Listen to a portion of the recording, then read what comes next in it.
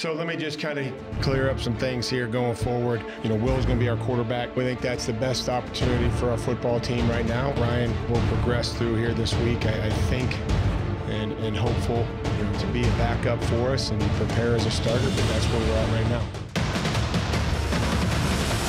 Tighten up!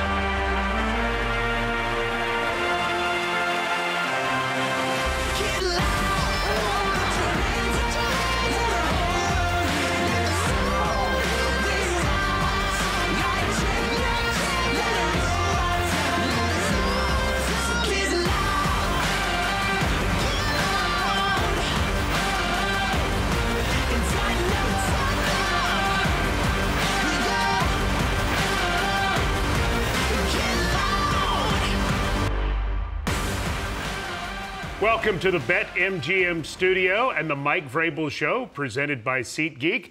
I'm Mike Keith with the head coach, and you saw Mike Vrabel's press conference from earlier today where he announced that Will Levis is the Tennessee Titans starting quarterback. After Pittsburgh, you said, we'll tell you something on Tuesday. You held to that. Why was this the right day to announce Will Levis as the starter?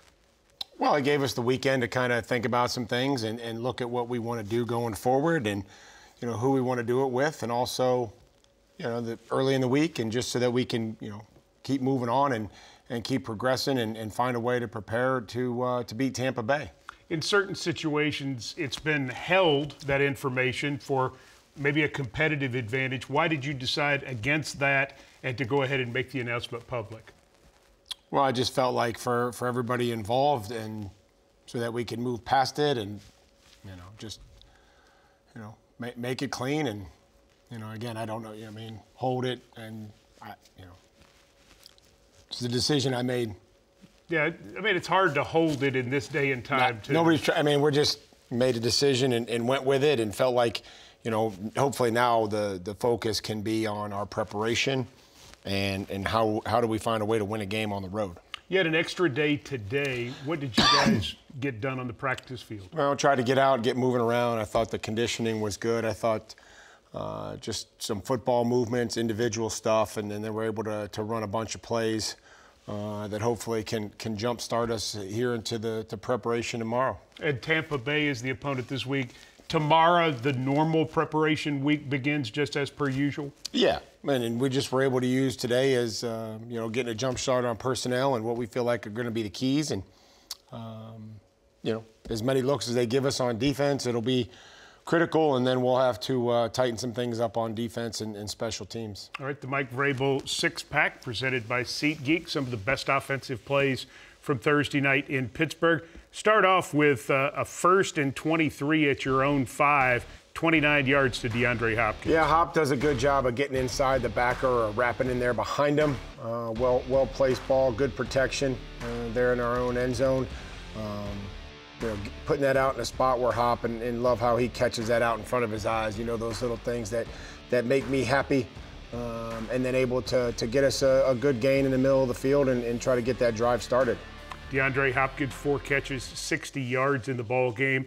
Nick Westbrook-Akine had just 1 catch in the ball game, but it was a big one as it goes for 23 yards. Yep, 3rd and long, and these are critical, and Will's able to fight off the little bit of the pressure and deliver the football there to Nick off his back foot. So would like to try to stay out of those situations, but it's a good job of finding Nick down there uncovered, and he's able to secure the catch and keep the chains moving for us. In the 2 games last week, Kyle Phillips had 7 catches for 92 yards, including 4 for 68 at Pittsburgh. Here's one for 24 yards at the end of the first half. Yeah, does a nice job of just working his way down the seam and being available. And, these are opportunities here that happen really quick in 2 minutes. And, again, he comes back later in this drive and does some nice things as well. But, it's good to see Kyle be able to continue to help us, clean pocket, and we're going to be able to throw the football. Protection overall, 4 sacks on the night, but there were some good opportunities to throw the football. There were. I think that you're going to, they give them a lot of credit, that for pass rushing, and, you get into that 2-minute mode, or you get into some passing situations, or you hold the ball for a second, whatever it may be. But I felt like there were some good opportunities that, we were able to progress through and find guys down the field. All right, let's take a look at this screen pass, which turned out to be an excellent play for the Titans. Levis under pressure, but he finds Derrick Henry. Yeah, and I think sometimes those are the best screens, are the ones that look like they're going to be a sack, and you get guys rushing. Derrick does a great job of securing that football up in the air, and we're close. And I hate to always say that, but we've gotten Derrick going, and so we'll take our chances here, and hopefully we're trying to finish on the second level and get those blocks that can spring them. He was close on a couple runs, and I'm confident that those are going to be home runs here soon. So the completion to Henry for 23. Later in the ball game, the Titans are backed up in a situation where the stadium was absolutely going crazy coming out of a timeout. Big completion to Traylon Burks to quiet him down. Yeah, and you talk about the protection, and there's the ability to get Traylon all the way over on the other side for a nice gain, for an X play, backed up there in our own end zone. You can see as long as we got a good, clean pocket, Traylon progresses all the way through, clears the underneath coverage, and Will gives him something to catch. How is Traylon doing right now, Mike? Well, he's still in protocol, so I would say that's not great all in all. Again, under the circumstances, I would say that he's doing okay considering what we all saw. So still working his way through protocol, and he'll take his time and at his pace, and however he responds, he responds. Last play we're going to show comes from the last drive of the ball game for the Titans. Seems like every catch Chris Moore makes is a big play. This one certainly was for 29 yards. Yeah, and hopefully, Chris will get some more opportunities this week. But again, good opportunity right there, going up, catching the football, and getting us a big chunk there to give us a chance there at the end. Chris Moore is just a guy who knows how to play football regardless of what you ask out of him. Yeah, and on a short week, he went home, his wife had a baby, came back. Really proud of, his ability to handle things away from here and his family, which is so important to all of us, and then coming back here and being ready to go in Pittsburgh. Did have some good chunk plays offensively. I know didn't finish the way you wanted on certain drives, but those make driving the football easy when you could pick up, or easier, sure, when you could pick up 25, 21, 23 yardage like that. Yeah, as long as we can continue to stay balanced and run the football, I think those opportunities are going to be there down the field. Being able to run the football and marry the play-pass game, and continue to try to move the football down the field when we have opportunities. All right, when we come back on the Mike Vrabel Show, presented by SeatGeek, we go to the Vrabel-strader for what was some kind of defensive play by Azeez Al-Shire. That's coming up next on the Mike Vrabel Show. Stay with us.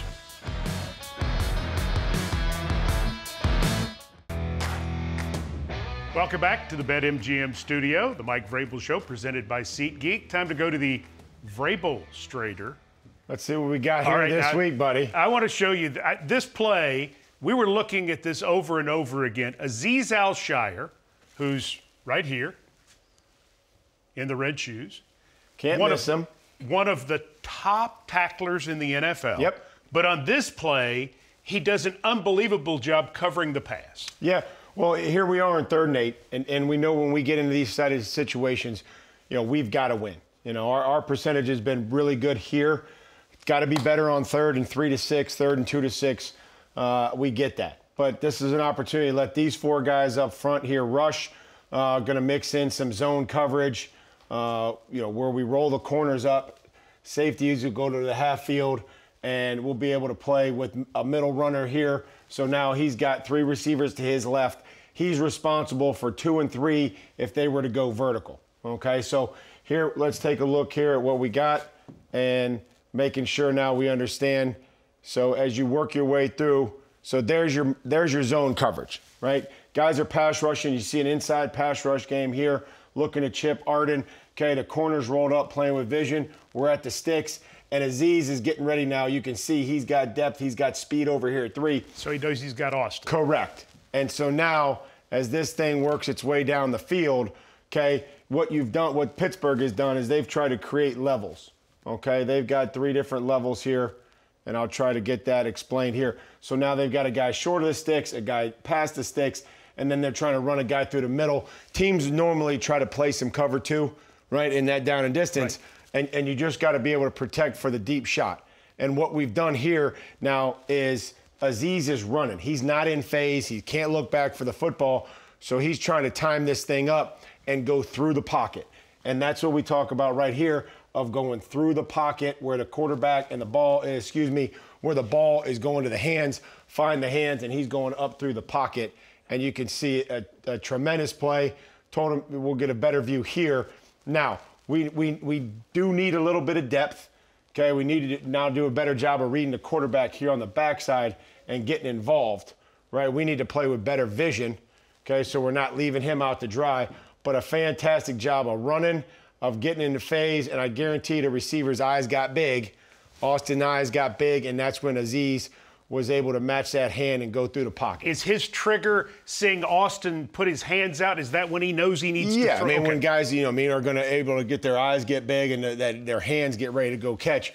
No, we're running like heck. We're out of phase there, right? Because at 3rd and 8, we're not normally looking there for that shot. Okay, continue to get Jeff here.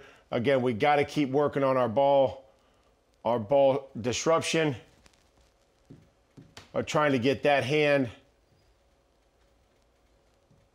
up in the air. Okay, trying to get that hand to match the quarterback's throwing hand and try to get it up in the air to affect the throw. That's good stuff, Coach. When we come back, Epic Western Spotlight, another pass rusher, Arden Key, wired for sound at the team picture a few days ago. Wait till you see this. Stay with us. Welcome back. Each year, generally in late October, the entire squad gets together for the team picture that will be the photo record of the 2023 Tennessee Titans. Well, that happened recently, and it can be mass chaos at times, no doubt about it. There's a lot going on. So we decided to contribute to the chaos a little bit and put a microphone on outside linebacker Arden Key, who is a serious talker, a serious stir-it-up guy, and seriously fun. It is this week's Epic Western Spotlight. Testing, 3-2, 3-2, 3-2. Now you finna get smacked for real because you mic'd up. How about that? Oh, you mic'd up, bro? Hey, my mama wasn't like that. Right. Don't be scared, book. It's all good. I'm going right behind you, Arden. I'm right here. I know, I'm right behind you. Oh, come on through. Bro, this is scary, bro. That's a lot of weight on top. Y'all looking good, boy. What side is it? The microphone on? Yeah, little mic. Man of the hour. The man of the present. 1, 1, 1, 2, 3. We're getting new positional group photos at the 50 to get them. Oh, no, I'm good on that. I'm good. We're going to go to the locker room. Oh, low. Low, almost got her. D-line OLB inside. We next. Oh, God, we next. Back up. Don't worry. Great. Don't worry. I got it under control. I got it back up. Back up. Back up. Photo. We next. No, you're not. We next. No, you're not. Who next? Watch what I do. Nah, bro. We next. That's it. I bet you're not. I'm going to show y'all how to put y'all foot down. Oh, yeah. All you need is 2 clicks. We gone. All right, let's go, y'all. Come on. Come on. I see how it is. I'm the only one that ain't scared. I know. Who next? Who next? Man, we're supposed to be two. They was scared.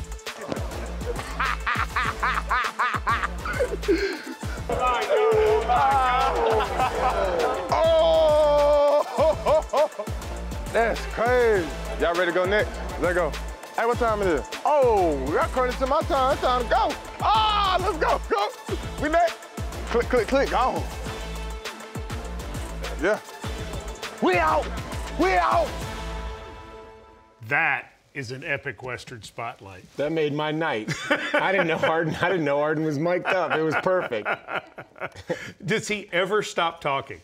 No. And so it was perfect. Like, they was trying to jump in there. They didn't have their group ready. I was trying to organize everything to get these guys out of here as quickly as possible and start the walkthrough.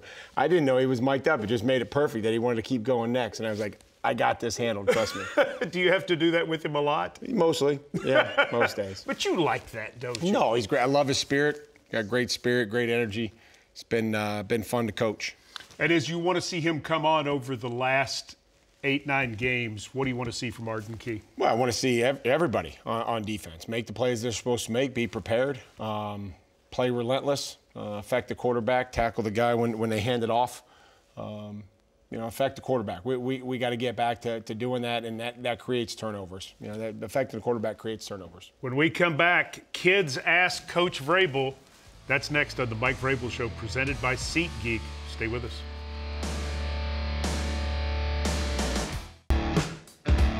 The Mike Vrabel Show, presented by SeatGeek, continues, and it is time now For the best part of the show. for really the best That's part it. of the show. Kids Ask Coach Vrabel. Let's meet Claudia. Come on, Claudia. Here we go, Claudia. Got our music. Hi, my name is Claudia and I am 8. My question is, what is the hardest part about being a coach? Tighten up. Tighten up, Claudia. Well, I think the hardest part of being a coach, outside of losing, it's tough. Every time you lose, it affects you. But I also, the toughest part is just, I think, probably the time away. The time that's invested here, away from your family. But we all know what we sign up for, and we love every second of it. But certainly losing would be number one, and then the time away during the season. What's the best part? Well, outside of winning, watching players improve and develop and take advantage of opportunities when you work with a player and you see them develop. Winning will be the ultimate. After that, it's watching players develop and improve and having them help the team. It's like being a teacher, isn't it? Well, it is being a teacher. It's being a teacher, and then also a lot of different hats, right? You got to make a connection. You got to figure out what these guys need and when they need it. And they learn differently, they respond differently, and so it's different challenges. That part of the challenge is something you really enjoy, finding that button to push. Well, yeah, and again, there's things that we believe in, and there's also things that, are negotiable. But there's also some things that are non-negotiable that we believe you have to be able to do to win football games. The Nissan Keys are next. How do the Titans go beat the Tampa Bay Buccaneers on Sunday? Find out when the Mike Vrabel Show continues, presented by SeatGeek.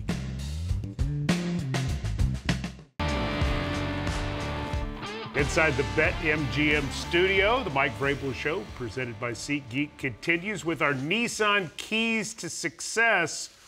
I like number 1, create negative plays defensively. Not enough of those in Pittsburgh, right? No, not enough. And again, it allowed them to stay in third and manageable and continue to drive the football. We gave up 4 double-digit drives. Those X plays allow you to create third and long, which sends opportunities to rush and opportunity to make plays on the football and get off the field on third down. So it all starts hopefully on early downs and our ability to create negative plays, and hopefully we can do that in the play-action game, this big play-action team.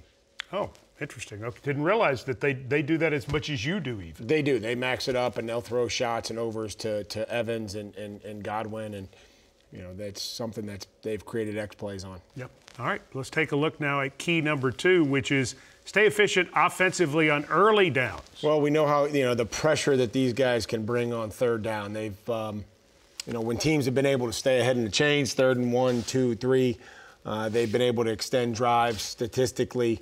But when you get into the 3rd and 8 plus, that's where the 4 strong, the 4 weak, the different pressures, the double-edged pressures, the bringing the corner and the nickel and bringing guys from everywhere. And so makes it difficult when you live in those down and distances. And the safety, Winfield, is a good blitzer. Yeah, he's caused fumbles. He's caused 3 fumbles. He's got recoveries. So they bring guys from everywhere. David's excellent blitzer, and so is White. And it's just then they can bring just the 4 down guys. All right. Key number 3, talking about special teams, creating field position and momentum. Yeah, I feel like we're close here. There were some good opportunities the other day. I thought the return by Tajay and the return, the kickoff return unit was great. More of that at the penalty, and we're able to get the ball out to midfield. we got to hit a punt return, and we got to keep covering these punts and flip the field. 2 good punters going this week, and the ball is going to be in the air quite long if we can make them punt, and if we have to punt offensively. So these are 2 good punters. You worried that it's going to be nearly 90 degrees down there? Worried? I mean, it's going to be hot for everybody. We'll just have to see how we handle the weather and rotate guys if we have to. All right. Well, good stuff. We look forward to seeing you down there. Titans and the Bucks this Sunday. Kickoff set for 12:02. We're on the air on Titans Radio, including here in Nashville on 104.5 The Zone at 11 a.m. with Titans Countdown. That's Rhett Bryan's show. We look forward to hearing him and look forward to having you join us for Titans Bucks this Sunday. Thanks for being with us. Good night, everybody.